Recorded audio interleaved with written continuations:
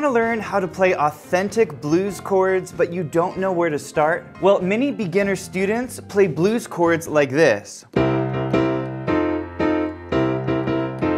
But you can make your blues chords sound way more interesting even if you're a beginner. So in today's lesson, I'm going to teach you everything you need to know about blues chords. You'll learn your blues chords, the coolest blues chord progression. I'm going to show you some awesome rhythms. And then most importantly, I'm going to show you how to play blues chords for your level. So whether you're beginner, intermediate, or advanced, you're going to learn how to play blues chords that sound hip and professional. So let's go ahead and dive in. We'll start with a review on blues chords, then the blues progression, then the rhythms, and then I'm going to teach you how to play blues chords for your level. So feel free to skip ahead in the video if you already know some of these concepts. Alright, if you want to learn blues chords, then you're going to want to start with what I call the core chords. And these are very basic major chords that are going to turn into blues chords when you add some notes to them. So the three core chords are C major, F major, and G major, okay? Very simple, all white notes. And these chords are called the 1 chord, the 4 chord, and the 5 chord. And this is because if you took the C major scale, we have 1, 2, 3, 4, 5, 6, 7, and you build a chord on the 1, then it's a C major. And then if you built a chord on the 4th note of the scale, it's an F major. And then if you build a chord on the 5th note of the scale, it's a G major. But these chords do not sound very bluesy. If you want to turn them into blues chords, you need to add one more note. And so on the C chord, we're going to take that C on the top and we're going to go down a whole step to B flat. And this turns it into what's called a C7 chord. And now we've gone from this to a C7, and I'm playing this chord in a really cool way, but it's basically a C7 chord really spread out. And so you're going to do the same thing on F. Play your major chord, go up to that high F, and then come down a whole step, and there's the F7 chord. Finally, G7, go ahead and play the chord. You should be able to figure it out by now. Go to that G on the top, come down a whole step, and you have your beautiful G7 chord. All right, you've learned your blues chords. Next, we're going to talk about the blues chord progression. But before we do that, if you're enjoying the video, please hit the like button. And if you're new to the channel, be sure to subscribe for more videos just like this. All right, in the next step, you're going to learn the coolest blues chord progression. It is called the 12-bar blues, and it sounds like this.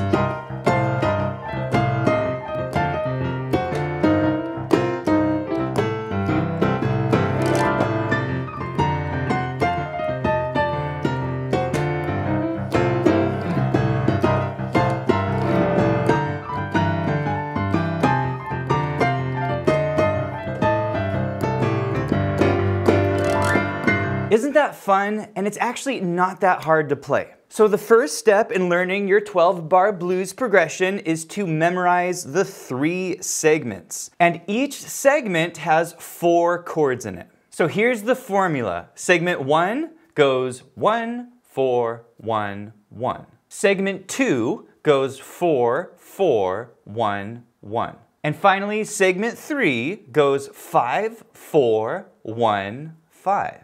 So let's go ahead and play these in order. We have a 1 chord, a 4 chord, a 1 chord, and then a 1 chord. That's segment 1. Then we have 4, 4, 1, 1. That's segment 2. Finally, we have 5, 4, 1, 5. So that is the order of chords, but you're probably thinking, Johnny, that does not sound very interesting. I want to play my blues chords in a really hip way, or I want my blues chords to sound kind of jazzy. And don't worry, we're going to talk about that in just a little bit in our lesson. But before we talk about how to make your chords sound hip, it's very important to learn the 3 essential blues rhythms. Because once you learn these rhythms, you'll be able to add so much more variety to your blues chord playing. So rhythm 1 goes like this.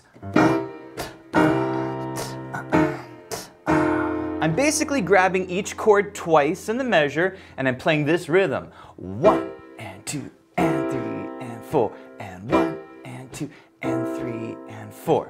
Now notice that the first chord is short, pa, ba, and the second one is long. The second rhythm goes like this.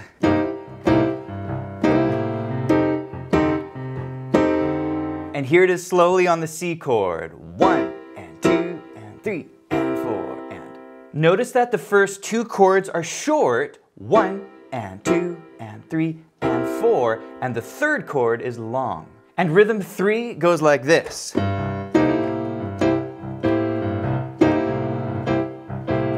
Here it is on the C chord. 1 and 2 and 3 and 4 and 1 and 2 and 3 and 4 and. Notice that the first and third chords are long. 1 and 2 and 3 and 4 and the second chord is short. 1 and 2 and 3 and 4 and. So when you're playing blues chords, I encourage you to try mixing up these rhythms. So when you're on the C chord, you could do rhythm 1, 1 and 2 and 3, and then rhythm 2, 1 and 2 and 3 and 4. And you can mix up these rhythms throughout your 12-bar blues. All right, the next section is the best section of this lesson because I'm going to teach you how to spice up your blues chords for your playing level. But before we do this, if you want to do a deep dive on playing blues piano, then I recommend that you check out our 10-lesson blues challenge. This is our most comprehensive course on playing blues piano, and you will learn virtually everything that you need to know about playing blues, including the most common blues grooves. You'll learn some awesome left-hand bass lines, some shuffle patterns. We'll talk about some essential exercises to master your blues scale. And then we're going to dive into improvisation, and you're going to learn my favorite improvisation techniques. We'll talk about soloing in the various positions, how to use different note values, and you'll learn my top blues licks and some really fun fancy runs down the piano. And we have a beginner to intermediate level course and an intermediate to advanced level course. So I'll put a link to both of those below. All right, you learned your blues chords, you learned the blues progression, and you learned some of the best rhythms to play your chords, but how do you actually make your chords sound cool and jazzy and hip? Well, that's what you're gonna learn in this section. You're gonna learn what I call the 3 levels of spice. And we're gonna take each of these blues chords and we're gonna make them sound way cooler and jazzier. We'll start with level 1, which is the beginner level, and feel free to skip ahead in the video if you're at the intermediate or advanced levels. All right, beginner blues pianists, you're gonna learn how to take these blues chords and make them sound like this.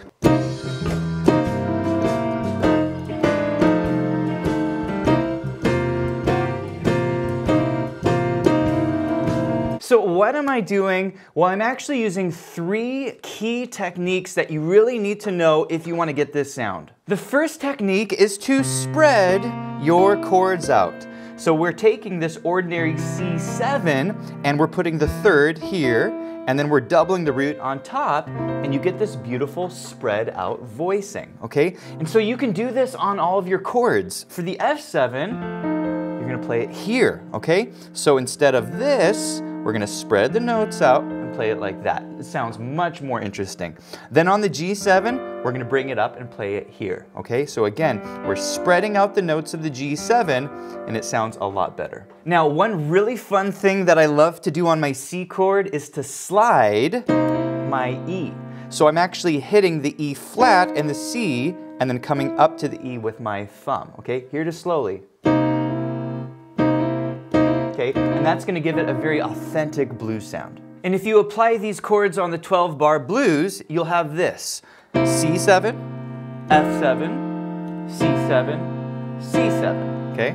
Then F7, that's going to be twice, and then C7, and that's twice. Then a G7, then F7, then C7, and then a G7. But if you want to spice it up more, you need to learn the other 2 techniques. And technique 2 is what I call the middle move trick. And basically, if I take my C chord like this, I can move that middle note here on the right hand, okay?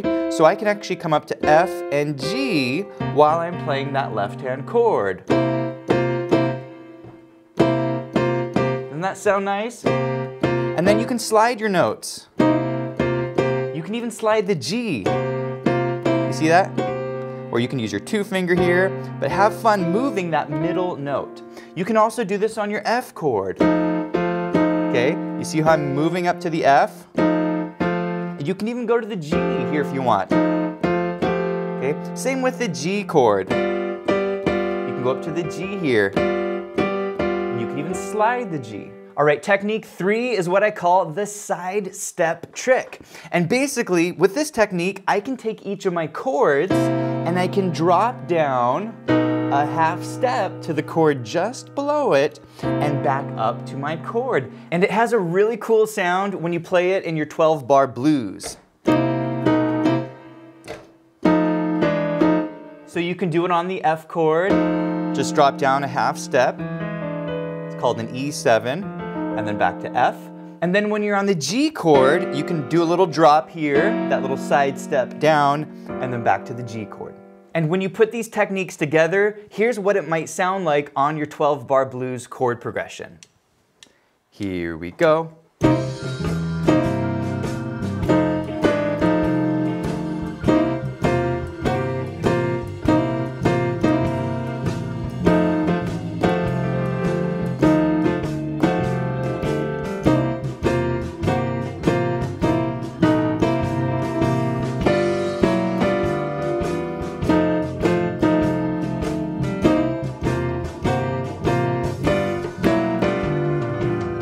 Notice also how I was shaking the chord. Okay, that's called a tremolo. And a tremolo is where you grab a chord and you just shake the notes. And so this is a really great way to fill in your gaps when you're holding a chord. By the way, the backing track is downloadable. You can also download the lesson sheet music you're seeing on the top left of your screen.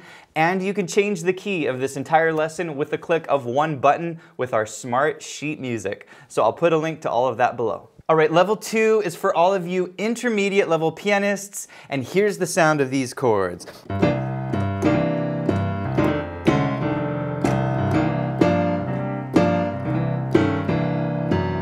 Now these blues chords are sounding a little more jazzy because I'm adding some key notes which are called chord extensions. And there are basically 2 extensions that you can add to each of your chords, and they're very simple to find. If you take your C7 and you simply go up 1 note from the root and then play a little 5th interval from this note. What's a 5th interval? 1, 2, 3, 4, 5. It's the D and the A. These are the 2 chord extensions you can add to a C7 to make it sound really hip. Notice that when I'm playing these kind of cool hip C chords, I'm playing a C7, but I'm adding an A and a D. These are the chord extensions, and you can do this on each of your chords. So on the F7, you go up a whole step to G, play a 5th interval up, 1, 2, 3, 4, 5, and these are the chord extensions on an F chord. Same on a G7 chord. You play your G7, up a whole step, play a 5th interval from that whole step, and here are your chord extensions on the G7 chord. So the trick to finding your chord extensions are to play a 7th chord, go up a whole step, and play a 5th from this note. Now with this technique, I like to slide some of my notes. So on the C chord, I'll slide the E. On the F chord, I'll slide the A. And on the G chord, I'll slide the B.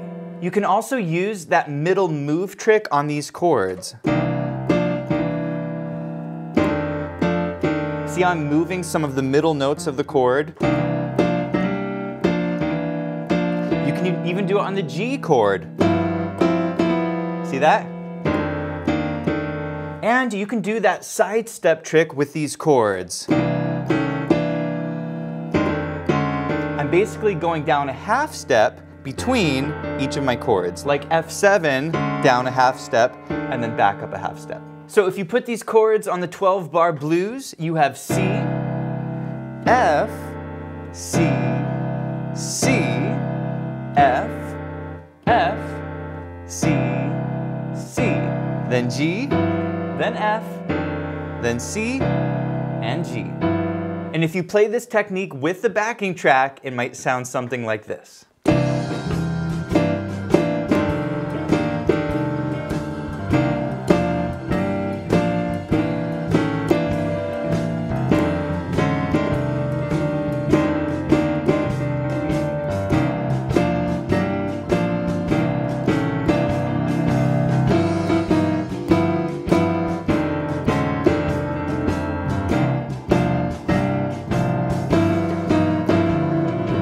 By the way, if you want to learn more about how to use chord extensions on almost any type of chord, how to practice them, how to use them in chord progressions and on tunes, you can learn all about this in our Level 5 learning track over at pianowithjonny.com. I'll put a link to that below. All right, Level 3 is the more advanced chord technique, and I call this the mega spread. It sounds like this.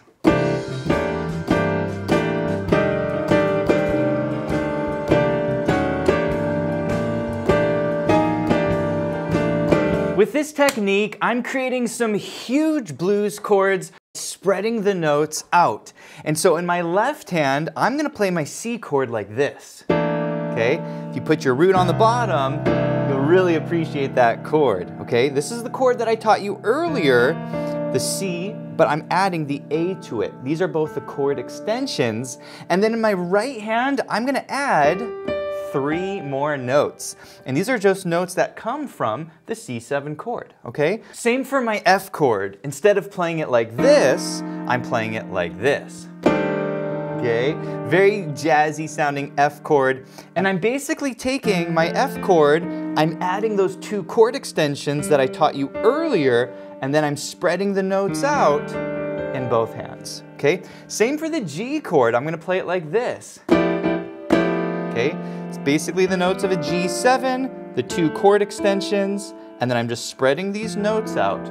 By the way, these left-hand chords are called rootless voicing chords, and you can learn pretty much everything that you need to know about these chords in our Level 6 learning track over at pianowithjonny.com. I'll put a link to that below. Now with these spread voicings, I like to slide some of the notes, so you can slide the D when you're grabbing your C chord.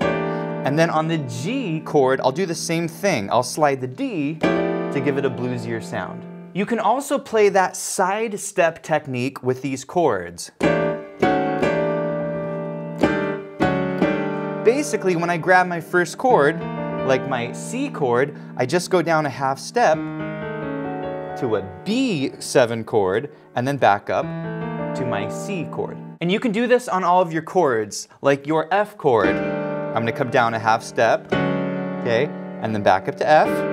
And then same on the G chord. I can go down a half step and then back up to the G. And if you play this technique with the included backing track, it might sound something like this.